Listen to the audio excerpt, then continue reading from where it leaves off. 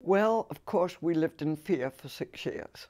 You can imagine that, because the planes were coming over every day, and they would bomb, and the next bomb could be yours. But you didn't live thinking that the next bomb. It's amazing how human beings can look above that and realize they think they're going to live forever. We all think we're going to live forever. But I think it did psychologically affect one. Maybe that's why I'm an optimist, because I lived through it. And I had a very good friend that was killed, and my father had a friend that was killed. I had boyfriends that were killed. You know, you lost a lot of loved people. And the thing is, you come out of it yourself, with your husband came out of it. I thank God. I really do.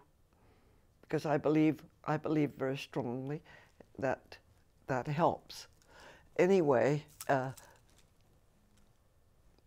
I guess that's my psychology too today, is that I think maybe I put up with it, and what else can you do? Is really, what else can you do? When you're in a war, you're in a war. It's not very pleasant, to say the least.